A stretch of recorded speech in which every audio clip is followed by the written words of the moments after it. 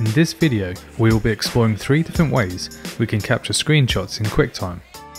So let's start by coming up to File in the menu bar and from the drop down menu selecting New Screen Recording. Depending on how your QuickTime is set up, your cursor may have turned into a small camera icon.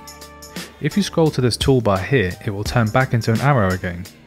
If you decide to click your mouse button for some reason before you make it here, it might take a snapshot or start video recording your screen. So as a demonstration, I will click my screen now to show you what might happen. It may look as if nothing has happened, but if you look on my menu bar, this is the stop recording button for QuickTime. So when I push it, the recording stops and a video preview pops up. If I press play, you can see what I just recorded.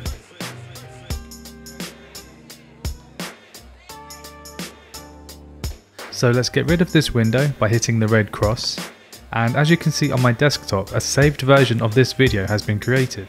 So let's delete that by holding down the control key while clicking the file, and from the drop down menu selecting move to bin. Now we've got rid of that, let's have another go at screen capturing by first reopening QuickTime here and then coming back up to File in the menu bar and from the drop down menu selecting New Screen Recording. And without clicking anything else, there's one last thing I'd recommend doing, and that's going into options here. As you saw before, when I finished recording my screen, the video automatically opened in QuickTime. It would have been preview for still images. A much quicker way for me to save my files is to select desktop here in the Save To section, so that whenever I capture something it will automatically be saved to my desktop and I can rename and locate it whenever I choose. So now that we've got the prep done, let's select our first tool, which is Capture Entire Screen. As you may have guessed, this feature takes a snapshot of your entire screen and its contents. Once I have it selected, there are 2 ways to use this.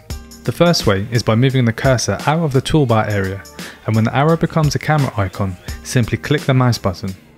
And the second way is to push the capture button here like this.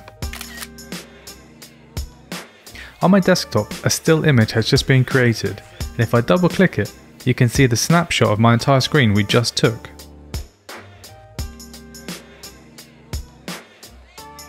The next tool we have is Capture Selected Window. This feature will snapshot any open window or document on your desktop. Once I have it selected, if I drag my cursor off the toolbar, it turns into the camera icon again, but it also creates a blue glow over any window it passes over, including the desktop. This is to identify which window it would be taking a snapshot of. I have 2 windows open here, and I'm going to hover my cursor over this window that's slightly behind this other one. Unlike a conventional screenshot, when I click and take a snapshot of this window, the window in front won't obscure my image. So let's open the new image that's just been created on my desktop by double clicking it. As you can see, the snapshot is of that single window without anything else obscuring it or being included.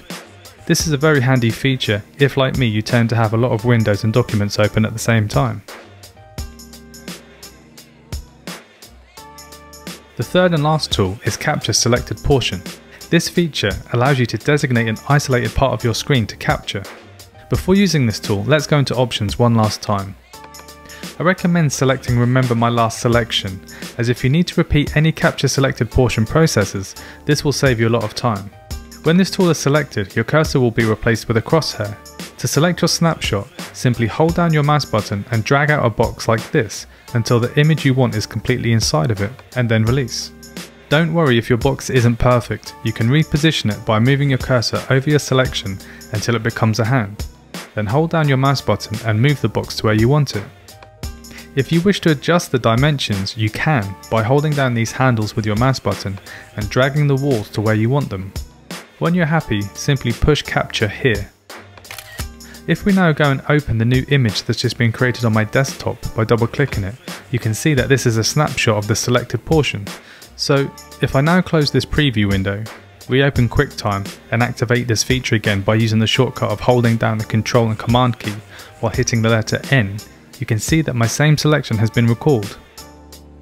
To finish off, if you ever change your mind mid-project and want to get out of this feature, you can simply press Escape on your keyboard or hit this cross button here. And as you can see, QuickTime is still open but the toolbar is gone and your cursor is back.